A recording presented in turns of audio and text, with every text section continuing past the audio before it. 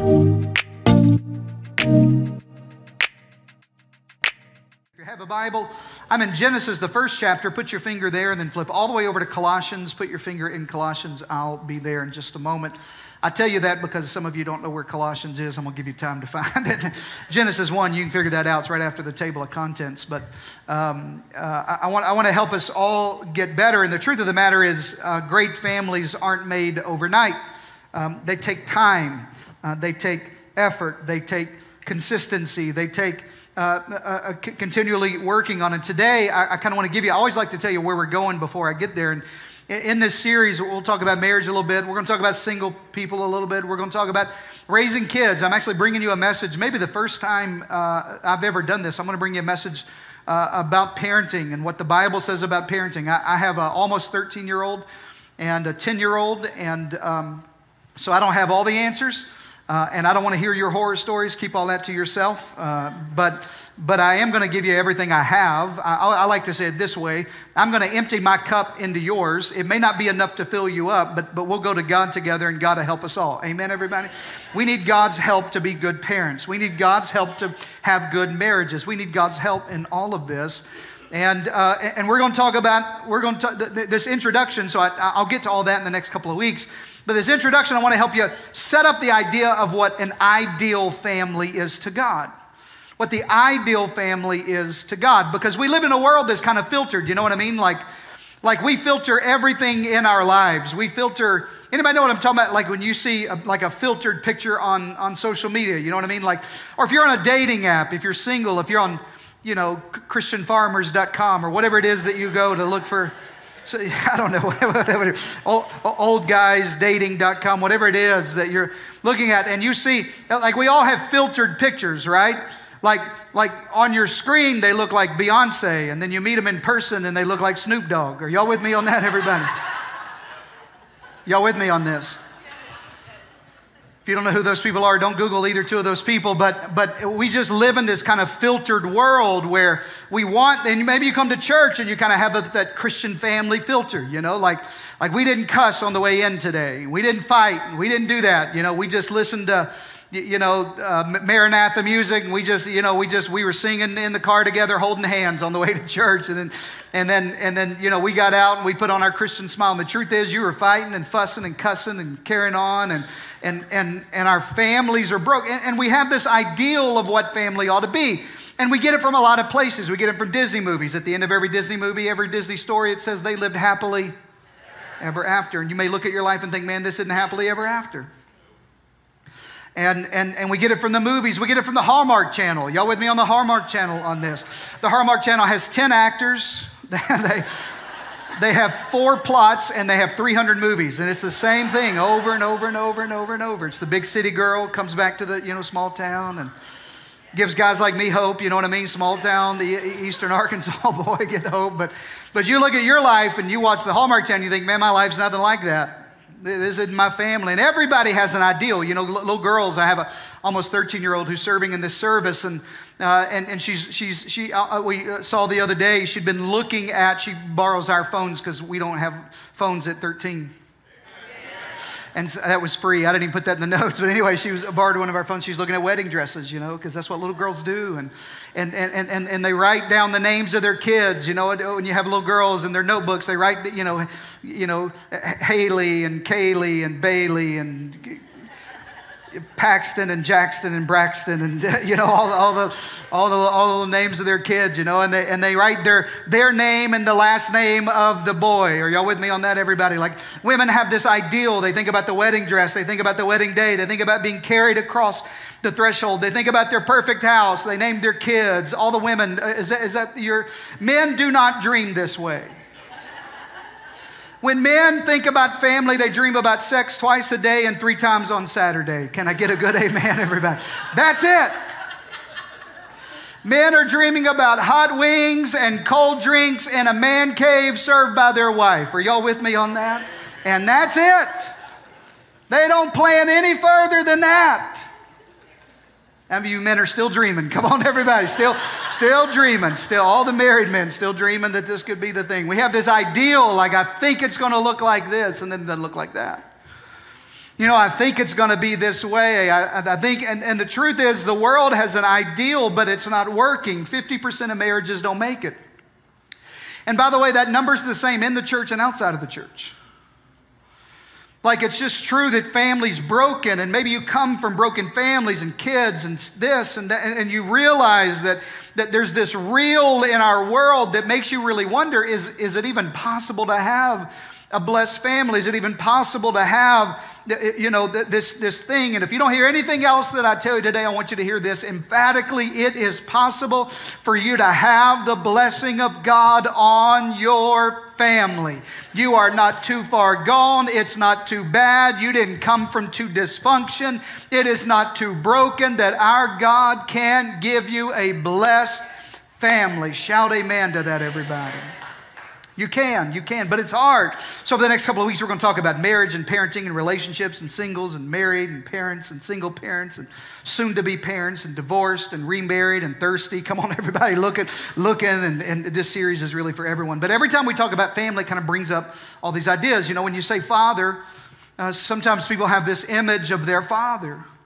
And sometimes it's good, and you had a good dad, man, you think that, this is, I love this, it brings up good, some of the truth of the matter is sometimes it's not. We come from all kinds of different places: blended families, second marriage, third marriage, between marriage, adoption, trying to adopt, fostering kids, raising somebody else's kids. Some of us are single parents. Some of us have a spouse serving overseas in your ways. Some of us buried our spouse. It's incredibly complicated and diverse, our families today. It's incredibly challenging, and so we need some help in this, and it hurts when you think about father sometimes, and mother and brother and sister, and sometimes it brings good memories and happiness, and sometimes it brings anger and bitterness, and everybody's got baggage. Can I just say that to you as you look across church today and you think, man, if I had what that family had, man, I wish those were my parents. Man, I wish that was my family. Can I just tell you, everybody's got issues. And if you think you don't have issues, that's your issue, right? If you look at your family and think, man, I don't think we're not that broken. Listen, everybody in your family is thinking about you right now. Everybody's thinking, man, I hope he listens. Because everybody has something. So what do we all have in common? And the truth is, with all those different kind of things, we don't have a lot in common, but I want to give you a couple of things we can all agree on, okay? So if you're taking notes, because all Christians take notes in church, write this down. When it comes to your family of origin, write this down. When it comes to your family of origin, you didn't get a choice. You didn't have a choice in the matter. You don't get to pick your family. You don't get to pick your parents. You don't get to pick your family of origin. You don't get to pick where you were raised, what side of the tracks you were born on. You don't get to pick the socioeconomic level you were born into. You don't get to pick your family of origin and their dysfunction and their trauma. You don't get to pick all of that. You get to pick your friends, but you don't get to pick your family. And the truth is, sometimes you wish you could pick your friend's family. Are y'all with me on that, everybody? You remember in middle school, you had that friend that you would go over their house and they could eat Twinkies and cupcakes every day, and you got to eat green beans at your house. Y'all with me on that? And you're like, man, they got a cool family. Their mom lets them stay up late. Their dad has tattoos and plays video games all the time. And I want to live with them. They don't have any rules. They eat Lucky Charms for supper. They wash it down with chocolate milk. I got to go home. I got to be with this family. I didn't even choose this family. I remember one time I came home and told my mom that. My mama looked me right in the eye. She said, you can go live with them if you want to then. I didn't. I stayed right there at home, but I wish I could. We don't get to pick our family of origin. We don't get to pick where we come from. We don't get to pick that childhood trauma. We don't get to pick that daddy that walked out. We don't get to pick that abusive mother. We don't get to pick the trauma of our childhood. Here's the second thing we can all agree on when it comes to family. Write this in your notes. Not only can you not pick them, but no one you're related to is as smart as you are. Isn't this true? Nobody's as smart as you are. You ever look around the dinner table thinking, man, I could help these people if they just let me. You ever looked around the family reunion and first of all, the first thought you have is, I'm adopted. No way I'm from here. No way. But the second thought you have is, man, I could fix these people if they would just let me fix them. You know what I mean? I could tell them, I got that one aunt that drinks too much. I got that one uncle that you need a job. You need to start posting on Facebook. You need to stop playing video games. You need to stop eating ice cream. You need to take a bath. You need to stop drinking so much. I am smarter than everybody I'm related to. Can I get a better amen? And if they would just listen to me, and our family would be better. The truth of the matter is they're all thinking the same thing about you. Family's crazy. Family's difficult. And the truth is, listen, it's infinitely harder if you try to do it your way instead of God's way. Family becomes infinitely harder if you try to do it your way, my way, instead of God's way. So we're going to go to God. I'm old enough to know that I don't know much, but I do know this, that I can find the answers to my life in God's Word. That God's Word is relevant, it is living and breathing, it helps me where I currently am. Can I get a good amen, everybody? I'm not going to look to Hallmark or Disney. I'm going to go to the Bible and say, what does the Bible say about family? Let me pause here and just look at you and tell you this. Somebody one time asked me, Pastor, why don't you just preach the Bible? You know, they were trying to be... They don't come to church here anymore, but anyway, they were, you know, why do we have topical, why do you preach, why don't you just preach the Bible? Look at me, listen to me. The Bible is a family book. You can't get past the first chapter of the first book of your Bible without bumping into family trauma. So I am preaching the Bible when I tell us how to have good families. Are y'all with me, everybody? I get tickled at preachers sometimes that say, we need biblical families. You know, you need to look for biblical families. I'm thinking, you mean like Cain and Abel, biblical families? You be careful. Are y'all with me on that, everybody? Like it's like you could be reading one day and you think it's Jerry Springer. It's just Old Testament. You know what I mean? Like stuff just, you get right. Matter of fact, Genesis 1, if you have a Bible, Genesis 1:27. Are you there? Say, I'm there. Genesis 1 and verse 27. So God created mankind in His own image. And in the image of God, He created them. Male and female, He created them. I just thought I'd pause there to remind you that there's only two choices and you don't get them.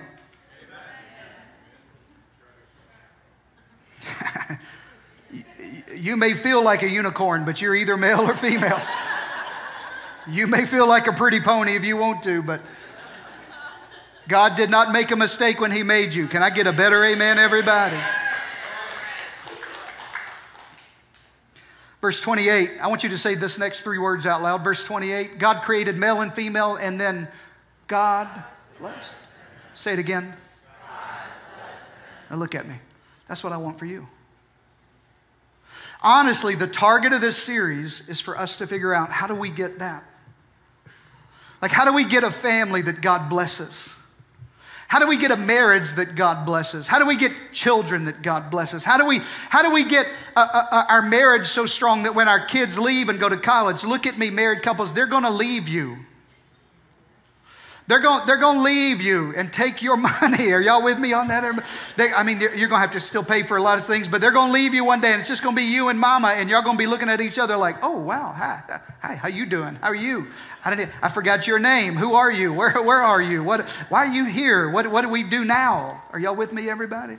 I remind Brandy every day. She doesn't know this, but that little boy is going to leave her. She thinks that little boy loves her so much. I say, he going to leave you for some little old Texas blonde. Are y'all with me, everybody? He going to leave you. We want the blessing of God and empty nest. I want the blessing of God. How many of you want that in your family? I want the blessing of God in my life. The first recorded homicide in the Bible is a brother killing a brother. Adam and Eve's son committed murder, and it gets worse from there. Jesus is left. You talk about biblical families. You talk about family trauma. Jesus is 12 years old, and his family literally leaves him for 3 days in the city before they recognize.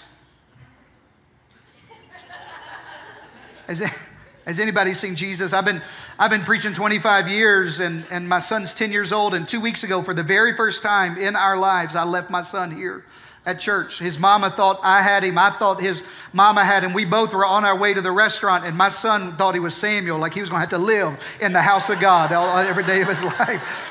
Thankfully, wonderful dream teamers picked him up and brought him. I tried to just give him, like, just y'all take him, just see what you can do, but they just left Jesus. You talk about family trauma. You talking about raising up, talking about, Mama, really? This is what y'all think about me? Like, it took y'all 3 days to even notice I wasn't here? That's family trauma. And everybody's got something. Everybody comes from something. But it's amazing when Jesus grows up. What happens in the New Testament is as he grows up and starts his ministry, everything starts to change, and he comes on the scene with these mind-boggling teachings about women and children. You see, in Roman and Greek culture, women were very, very undervalued. As a matter of fact, they're no much more than a possession, really just a little bit above cattle. And children are below that. They're stationed. Matter of fact, I was reading for this message that in Roman culture, they wouldn't even name their children until they were older because infant mortality rate was so high. They didn't even give them a name. It was just boy or girl or you. They actually adopted, they would wait, in Roman culture, they would wait till children were in their 20s, and then they would adopt another 20-year-old that they felt like was a better inheritor of their finances because they didn't trust their kid to handle their estate well, so they would go adopt another kid. They were just property. Some of y'all thinking about your 20-year-old right now, thinking about doing that, aren't you? But it was this culture that devalues women and devalues children. And Jesus walks on this scene and elevates the family and elevates women and elevates children. That's why it's so important. When the woman caught in adultery, Jesus defends her against an angry mob of men. That's why it's so important when Jesus is teaching and the little children start coming and the disciples start to run them off. And he says, no, let the children come to me. It was huge. And so the Apostle Paul takes the teachings of Jesus and goes all the way through the Mediterranean Rim and begins to insert these teachings about family, elevating men and women and children, saying, God has a plan for your family. Say amen to that. God has a plan for your family. This is revolutionary teaching in this day. That God has a plan for your family. And honestly, it feels a little foreign in 2024. When family's under attack, when family, the nuclear family, mom, dad, and children together, it feels like it's under attack in culture and in Hollywood and in different places. It seems strange to say God has an idea for your family. God does have an ideal family, and I want to give it to you. Turn your Bibles to Colossians. I gave you time to find it. It's near the back. Colossians, if you're there, say I'm there. Good, Colossians 3. I'm going to give you the ideal. Paul would teach the ideal family. Now, some of you men, before they put it on the screen, you're going to love this. Some of you men, this is your life verse. You just didn't know where it was.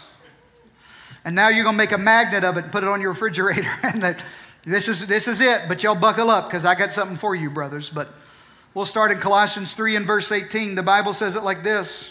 Wives, submit yourself to your husband as is fitting to the Lord. I knew nobody would amen. No, y'all too scared, aren't you? All you brothers is terrified. Y'all better be.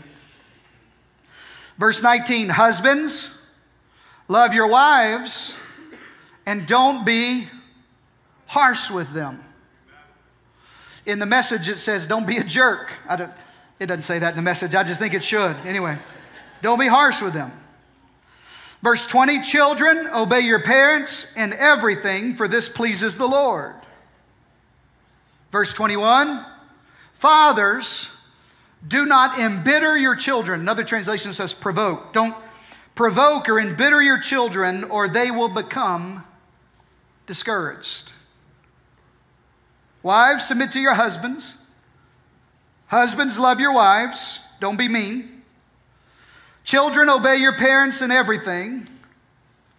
And fathers, don't provoke your children. You don't have time to get there, but 1 Peter 3. Let me give you one more. 1 Peter 3, verse 7. I told you I was coming for you men. Husbands, In the same way, you husbands, give honor to your wives. All the women say amen to that. Give honor to your wives and treat your wife with understanding as you answer the door and pick up Amazon packages. That was just for me. That part was for me. Be considerate as you live with your wives. Treat them with respect. She may be weaker than you. Now, this is Texas. That may not be true. She may be stronger than you, but God designed her differently than you. That's all that means, is God designed her differently, but she's your equal partner in God's gift of new life. By the way, in Christ, there's neither male nor female, Greek nor Jew. Don't come in here thinking, well, I'm male, hear me roar. No. In Christ, we're equal partakers of the new covenant. Say amen to that. We are. But you should treat your wife, watch this, as you should, so that your prayers are not hindered. Now, brothers, look at me in the eyes. You can pray till you turn blue in the face. And if you treat your wife poorly, the Bible, that's been in the Bible since you bought it. The Bible says your prayers just hit the ceiling. Now, that's something. Because I've counseled men who are frustrated at their life, and the truth of the matter is it has nothing to do with their faith. It has everything to do with how they treat their wives. Because when you treat your wives with honor and respect and love, and you're not harsh, then God hears your prayers. Say amen. I thought women would shout more about that. I thought y'all would bring money to the platform about that. But anyway, so here it is. This is God's idea. Listen, this is God's idea. Husbands, love your wives. Be respectful. Be considerate. Wives, submit to your husband. Children, obey your parents. And fathers, don't irritate your children. That's God's best idea. All right, let's pray. That's it. And we're not going to pray. That's it. Because here's the truth of the matter. I'm looking at that and you're looking at that thinking, that ain't the life I got. That ain't how it is. That's not where I live. That's not the life that I have. Here's God's idea. Now listen, it would be easy for me to tell you, well, that's God's best idea. Just go do it. It's just easy. Just go do it that way. The truth of the matter is we have God's best and God's ideal, and then we have what actually happens in my life and the real, and there's a gap in between there. There's a tension, and I didn't come from an ideal family, and you didn't come from an ideal family, and we don't have an ideal marriage, and we don't have ideal children. So what do? Do we just give up and say, well, this is just the way it's going to be? I guess I won't strive for anymore. I won't do anymore. I won't work on anymore. No. There's the real and there's the ideal, and there's a gap, but God can help us close the gap in our life. Shout amen to that. As a matter of fact, write it down like this. Jesus pointed to and taught the ideal, but he refused to condemn those who fell short. That's what I love about the God of the Bible. Is that if you're in church today thinking, man, that is not my life. That is not our marriage. That is not my family. I got good news that there's no condemnation here today. But it doesn't mean we give up. Doesn't mean we just decide, I'm just going to concede. And maybe that's where you are in church this weekend. Maybe on this first weekend of Family Matters, you're thinking, man, I've just kind of settled in. That this is my life. This is my family. This is my marriage. This is just what I got. I guess it's going to be this way. We've been married too long to change now.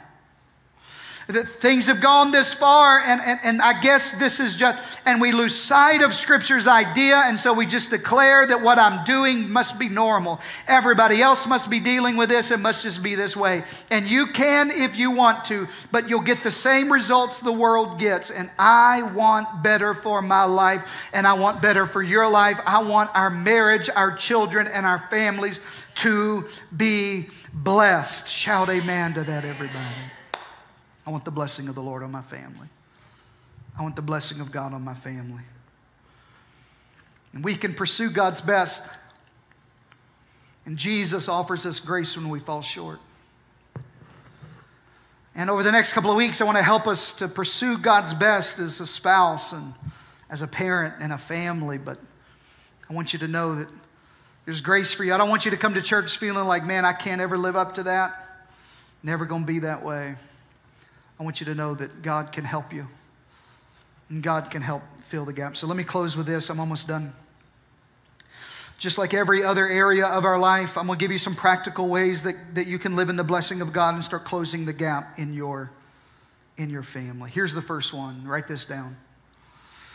If you want the blessing of God on your family, if you realize that, man, that sounds ideal, like I would love to get to that, but that's not where we are.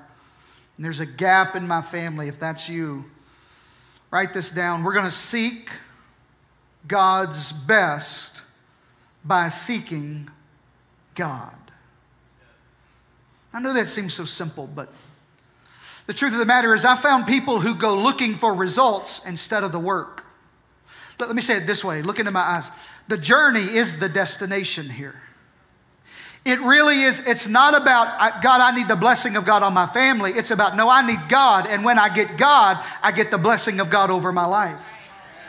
It's really not, I need the blessing of God in my singleness. It's when I get God, I get the blessing of God while I'm in my single season. It's not, I need the blessing of God on my business. It's that I need God. And when I get God, He blesses everything I put my hand to. It's not, I need the blessing of God over my teenagers. It's that I need God in my life. I need God to be the center of my home. And when God's the center of my home, then God becomes the center of my teenager's life. If you want God's ideal, you got to seek the Lord. You got to go to God. You got to go to God. You can find just about anything you're looking for now on the internet. And recently, I say recently, the last couple of years, we have purchased an inordinate amount of things from Facebook Marketplace. Do you know what this is? This is a digital garage sale. It feels like a yard sale. And we buy and sell things on Facebook Marketplace. And a couple of years ago, I had to tell Brandy, quit giving our address to strangers to come buy things for $4. Somebody's going to kill us in this house because you sold a $4 rug to somebody on the internet. Y'all with me on this, everybody? I'm fired up about that. Don't come to my house. I'll meet you at Buc-ee's. If you're going to kill me, you're going to do it in front of everybody. But you can find anything. If you need good golf clubs, you can find golf clubs on Facebook Marketplace. If you can find recommendations for anything. You can find a good restaurant. If you want a good Tex-Mex restaurant, you can find a good Tex-Mex restaurant. You just ask everybody on the internet. If you want to find something that you lost, you can find. If you find your car keys, you lose them, you can find them eventually. If you search hard enough, you can find anything that you want in your life. And the same thing's true in your spiritual life. Listen to me. Write this down. Matthew 6:33. Seek first God's kingdom and His righteousness. And then you'll find the other stuff you've been looking for. The problem is we get this so out of whack that we go looking for the benefits instead of the benefactor. We start looking for blessings instead of the blessor. And the Bible says, Jesus said, Matthew 6:33, if you'll seek the Lord first, that He'd take care of your family and He'd take care of your marriage. And let me say it like this. This will be the best year of your life if it's the best year of your spiritual life. This could be the best year of your marriage if it's the best year of your spiritual life. This could be the best year you've parented if it's your best spiritual life. The Bible says it like this, that as your soul prospers, I pray that everything else would prosper in your life. But you got to get God first. You got to seek the Lord first. And if you seek God, then you get God's best. And this is true for everybody, no matter what your family dynamic. How many of you are single? All the single people, wave at me. Come on, single people, wave at me. Look around. This is what you're working with.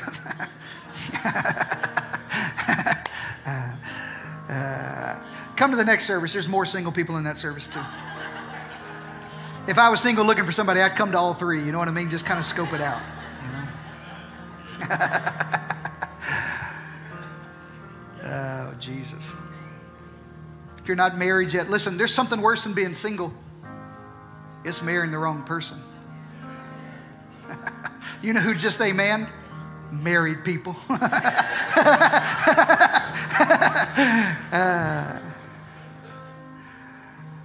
Something worse than you can be satisfied in singleness. If you're single, let me say it like this. Write it down if you're single. I'm going to seek God first. I'm not going to seek a spouse first. I'm going to seek God first. I'm going to become the person that the person I'm looking for is looking for. I always get tickled at people that say, Pastor, I want a man of God. I want a woman of God. I want somebody that prays. I want somebody that tithes. I want somebody that serves. I want somebody that loves God. And I look at your life and you don't pray, tithe, serve, and love God. What? Listen, are you becoming the person that the person you're looking for is looking for? How? I'm going to seek God first. If you want a blessed marriage, if you want to serve God together, if you want successful kids, you want financial blessing, if you want to make an eternal difference as a couple, don't seek those things. Become adamant on I'm seeking God first in my season of singleness. Say amen to that, everybody. I'll seek God first. Any married people? Wave your hand. Y'all better know. Y'all better wave. Anybody been married longer than 20 years? Where you at? 30 years? 40 years? Jesus. How did you? That's good. That's all right. I met somebody in the other service today, married 60 years. How do you last that long? What do you do? Well, it's a 4-letter word. W-O-R-K. It's just work. Are y'all with me on that, everybody? It's just work. Is it work, Pat and Karen? How many years? 46 years. That's a long time to live with Pat Hewlett.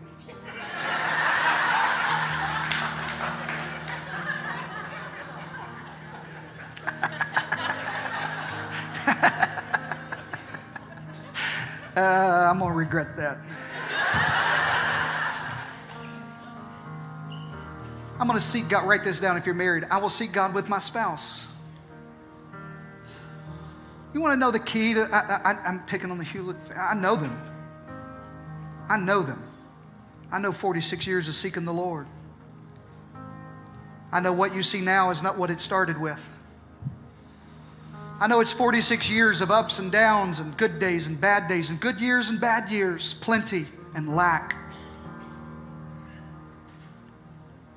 And together, you just seek the Lord together. You just seek the Lord together. Can I tell you, married people, look at me. It's hard to divorce somebody you pray with. It's almost impossible to hate people you pray for. Almost impossible. I'll say further than that. Look at me. It's almost impossible to have an affair on somebody you pray with. Because as soon as you want to send that, and then I'm going to seek God with my spouse. And I know you think, man, this seems corny. I don't even know how to do this. Are we supposed to hold hands? What are we supposed to do? I'm going to seek God together. I'm going to seek God. I know it's difficult. I know it feels tough. I'll tell you how to seek God together. But I read a survey that surveyed 1,000 Christian couples. And fewer than 8% of 1,000 Christian couples prayed together every day. And those that did, of the 8% of Christian couples that prayed together, the 8% of 1,000, only 1% of that 8% divorced. Because it's hard to hate somebody you pray with. It's hard to hate somebody you're seeking God with. Don't just buy a house. Seek the Lord about buying a house. Don't just change jobs. Seek the Lord about changing jobs. Don't just buy a car. Seek the Lord. Don't just have kids because it sounds fun. It ain't fun.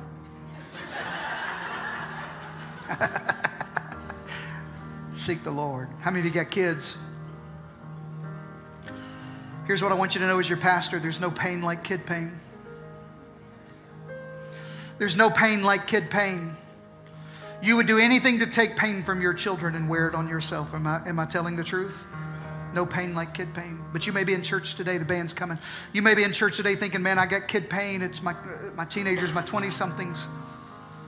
Man, I don't know what's going on. I don't know what to do. I don't know how to fix this. I don't know what to do. Write it down if you're a parent. I'm going to seek God with my children. Not very deep today. I'm just giving you some practical Bible teaching about living bless family. I'm going to seek God with my children. It doesn't mean you got to sit down and have devotion time. It just means we're going to weave the Lord in everything that we do. I pray for my children every single day, every single day, every single day, every single day. By name. Last night,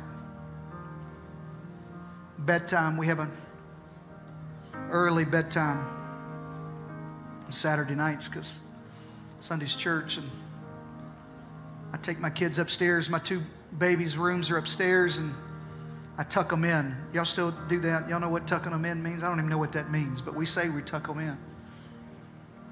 I knelt down at my 10-year-old little boy's bedside, laid my hands on his head like I've done for 10 years, prayed in tongues over my son every day of his life. Every day of his life. Why? Because I'm not going to wait till he's 18 and send him off to college and hope he gets it. I'm going to do it when he's 9 and 10 years old and show him how to seek the Lord together so that when he's old, he will not depart. Are y'all with me on this, everybody? I'm going to train up a child in the way he should go. I'm going to seek the Lord with my children every day. What does it look like, Pastor? Let me give you 5 things. I didn't put them on the screen. To seek the Lord together. You ought to pray together. You ought to read the Bible together. You ought to worship together.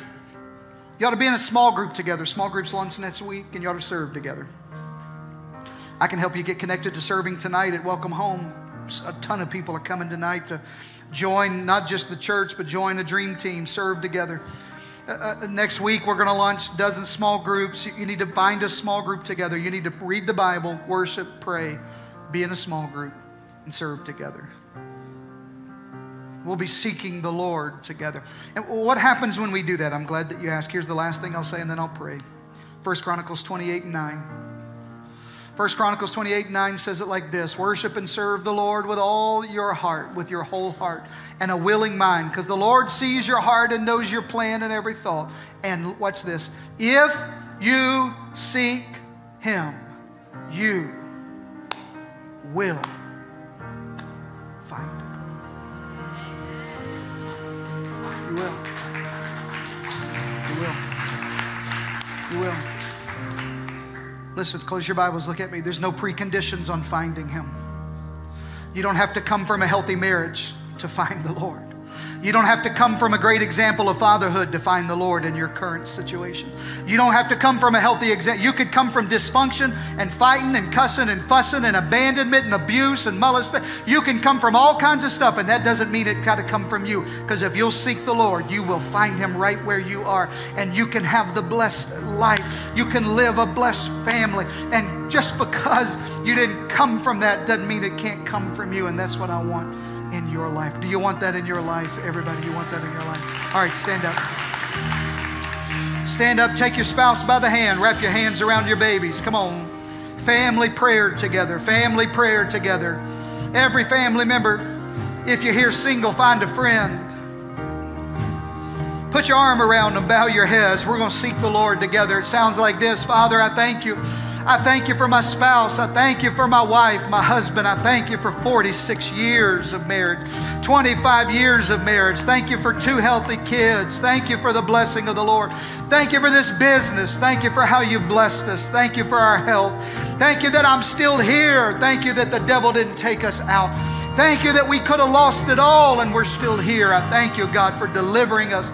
I thank you that even though we didn't come from function, that function's going to come from us. I thank you that even though we didn't come from health and faith, that health and faith is going to come from us. God, we seek you together. We seek you together. Come on, single people, I seek the Lord. In my season of singleness, I seek the Lord. I'm seeking the Lord with my children. I'm seeking the Lord with my family. I'm teaching and showing. We're going to go to God first. We're going to go to God first.